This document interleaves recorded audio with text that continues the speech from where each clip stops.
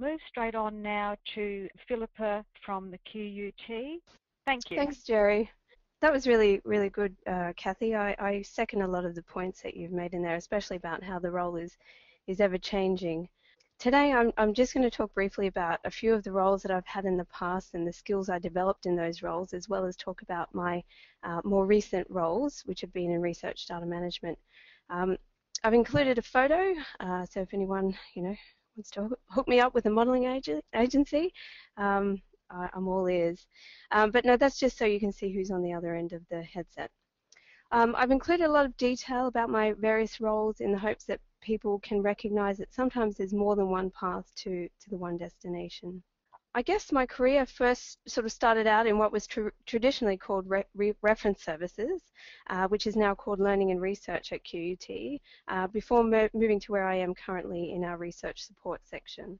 So to start at the very beginning, my first library job, I've only worked at QUT and I've been here for about 7 years now, but my first library job was as a virtual reference librarian where I was providing assistance to students and staff via live chat, email, voice over internet protocol or VoIP, and SMS. Next, I had a stint as a help desk librarian where my duties included in advising students and staff on document delivery issues, performing duties associated with lending and return of library material, and also assisting students with their reference queries. After this, I was a lending services assistant.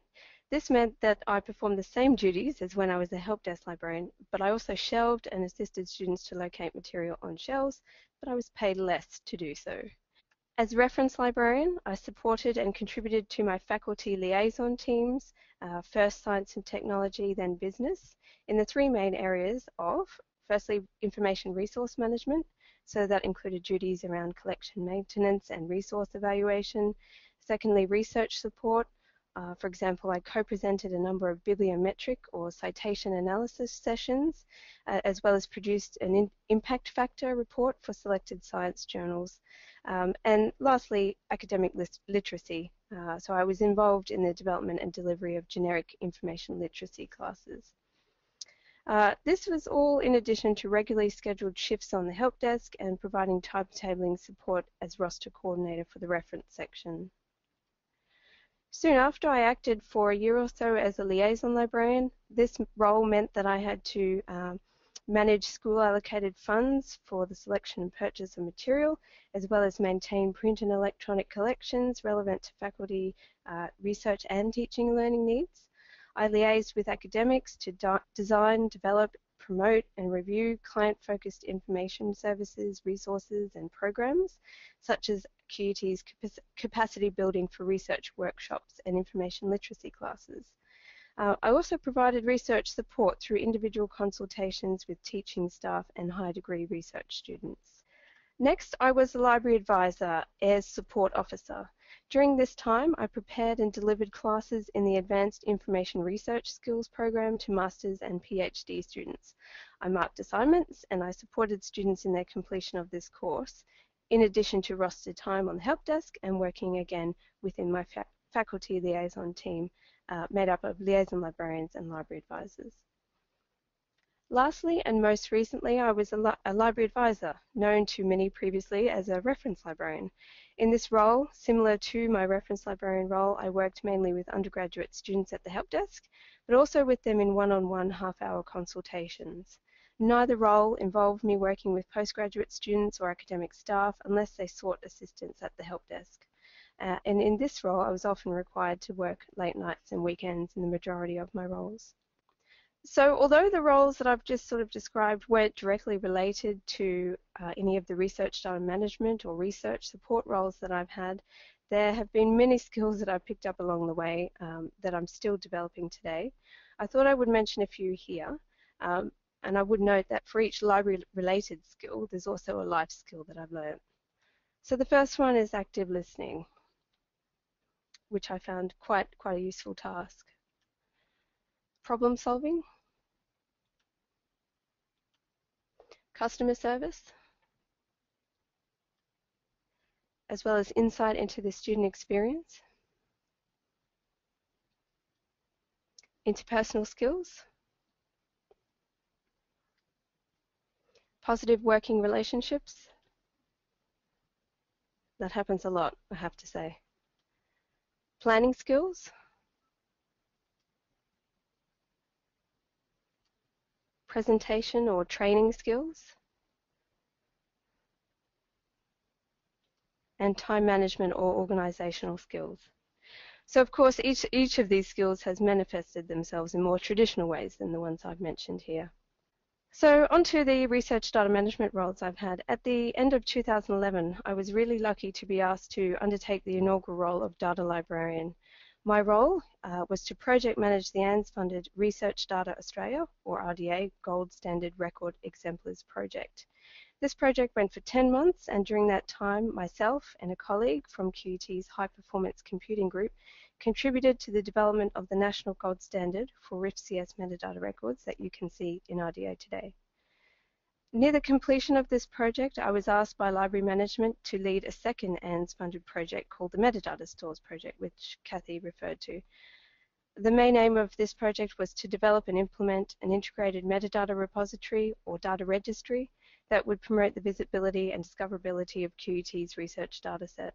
So this, I think, was possibly, the Metadata Store project was possibly the fourth ANZ-funded project that QUT had undertaken. So I had plenty of people surrounding me who had some background information or experience in working on ANZ-funded projects, or even just research data management projects. QUT's data registry is called Research Data Finder, and I've put the URL on this slide in case anyone is interested in having a look after the webinar. Before managing these two projects, I have to say I was seriously underqualified for the role of Research Data Librarian. I had no experience in managing large-scale projects, except for an assignment at uni. I'd never used a metadata schema to describe anything, and the only schema I'd heard of was Dublin Core. I'd never even heard of ANZ, I'm sorry to say, let alone thought about the concept of research data management. I knew researchers produced data, and they were probably pretty good at looking after it, but that was perhaps a bit naive of myself. I spent a lot of time at the start of the Gold Standard project just familiarizing myself with the jargon associated with ANZ and with research data, as well as the RIF-CS schema. I never truly felt like I was performing well in my role until well into the second, or Metadata Store project.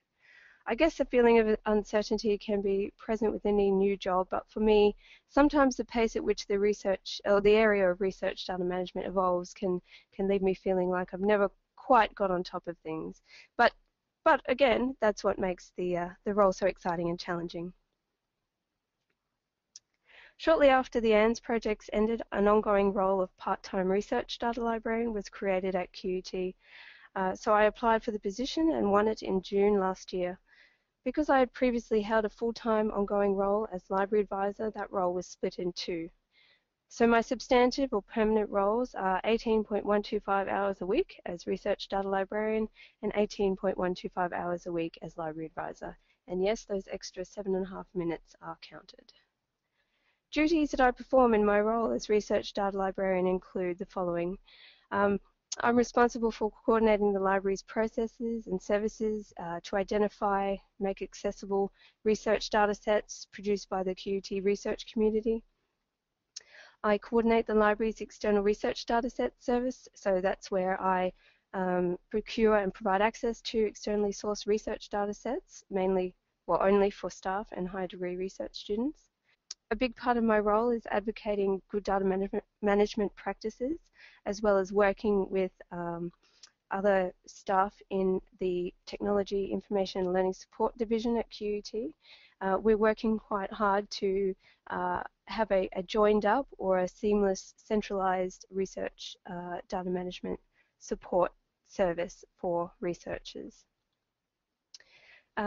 I also contribute to the maintenance development of research data management infrastructure, including our guidelines for managing research data, as well as our data management checklist. A big part of my role is also providing in-kind support to two research data management projects that we have underway within QUT Library, and they've just recently started. I would like to mention the team that I work within. So I work within the research support team, and it's made up of 4 ongoing positions. We have Research Data Librarian, Scholarly Communications Librarian, University Copyright Officer, and a Research Support Coordinator. So there are 4 fixed-term project roles as well, and 1 part-time library advisor position that provides administrative support to the team. Each person within the team has a specific role, and there's not a lot of crossover between the roles, which means that we cover a large number of disciplines within such a small team where other institutions may have more people. However, I find that having sole responsibility for an area means that we quickly become specialists within our own library environment. And of course, each team member is willing to provide assistance or support to the others when necessary. As I've mentioned previously, my role as library advisor predominantly includes assisting undergraduate students through rostered time on the help desk and providing information, research and teaching and learning support to the liaison librarians. I don't have direct involvement with postgraduate students or academic staff and research support, including research data management services. That's a very small part of that library advisor role. They're not complementary roles, library advisor and research data librarian. In a way, my 2 part-time roles allow me to experience the best of both worlds, so teaching and learning from the library advisor side and research support from the research data librarian side. So that was for about 7 months last year that I was doing those 2 roles, and it was hard splitting my time between the 2 different roles, 2 different desks, 2 different teams, and having to say no, or oh, I don't have time to do that many times over. But I absolutely loved it. I loved it. So that's just some of the roles I've had previously. Currently, instead of my permanent library advisor position, I'm working as a project coordinator for the electronic research notebook implementation project. And I really have to second what Kathy said about project work in this space. It's a great opportunity to learn new skills and to just be involved in projects sort of at the forefront, ever-changing sort of research data management sphere. So my specific duties include working with researchers and software vendors to trial. At the moment, we're only trialing 1 electronic notebook system with our Institute of Future Environments and our Institute of Health and Biomedical Innovation. And we're looking to implement 1 or more within multiple research laboratories at QUT. One thing coming up that I have to admit that I have no experience with is a request for offer or tender process, and we'll need to undertake that to select and purchase electronic research notebook systems for QUT. So the skills and knowledge that I think are required to working within the research data management area include a working knowledge of information management systems, and that includes digital repository systems, knowledge of the developments in research data management. We've certainly had quite a few changes recently, and staying up to date with those is very important when you're talking with researchers. Knowledge of metadata schemas as well, so what they're used for, how to use them, and how to use them for quality control purposes as well. I think interpersonal communication skills are very important, especially if you're dealing a lot with external stakeholders. So for me, that was researchers as well as professional staff at QUT. Project management, planning, problem solving, and organizational skills definitely are a big one, as well as the ability to work on your own and in a team. Having some experience with developing training courses and providing support to researchers is great if you have it, but that's something that you can develop on the go. And written communication skills or reporting skills I found were a big something that I have developed quite a lot over the last few years, I would say. So that's it from me, Jerry.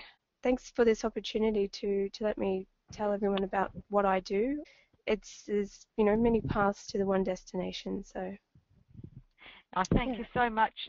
Thank you so much, Philippa. That's fantastic, and another really interesting journey, and I guess some nice seconding of some of the skills and experiences that Kathy's also mentioned as well. So thanks, Philippa, and we'll hand over now to David Groenewegen,